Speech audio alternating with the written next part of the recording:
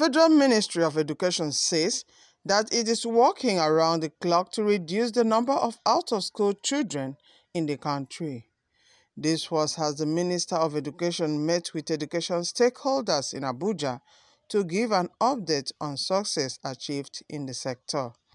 Abuja report. The event was to engage with citizens and stakeholders in Abuja. The Minister of State for Education says that the ministry is working with stakeholders to implement the nation's educational sector roadmap from 2024 to 2027.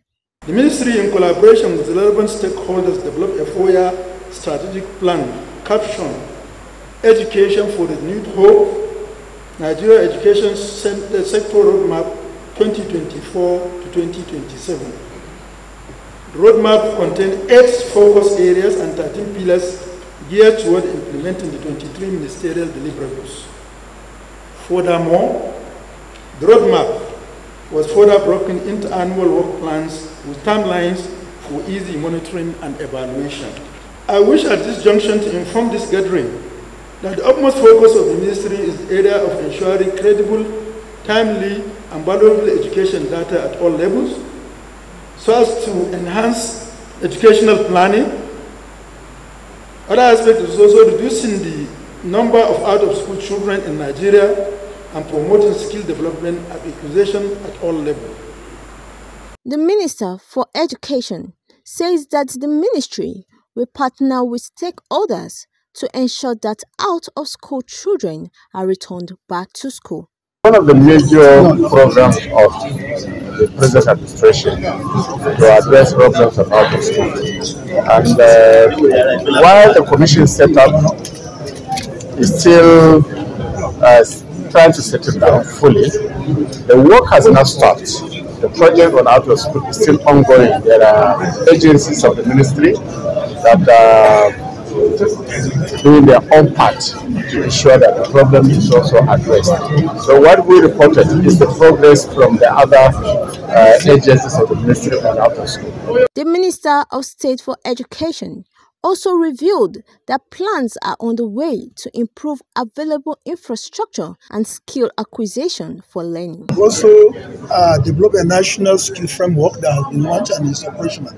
And also we have moved forward to see that in terms of our constructions, which is also a major thematic area of our school, we have paid much emphasis of recent to the innovation, to the construction of our vocational schools.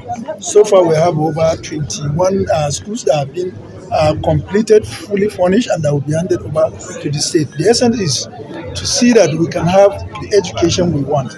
And the education we want right now is not an education that is just based on paper qualification, that somebody cannot add value to himself or to the general public. It's an education that will provide you with knowledge, character, and skill that you can be able to be employed, and also in the near future to be an employer of labor. The Honorable Commissioner also urged the Ministry of Education to reduce the high cost of WAEC fee for students to enable them enroll for the exams. Increase in WAEC, how do we address that? Based on the economic reality of the day, because most parents cannot afford to buy or pay for the WAEC of their students, of their children. Probably the federal government should come up with a policy on how to cushion the effect. Probably subsidize some of the fees so that parents can be able to at least afford paying for the fees. Abuja reporting for Development Nigeria TV.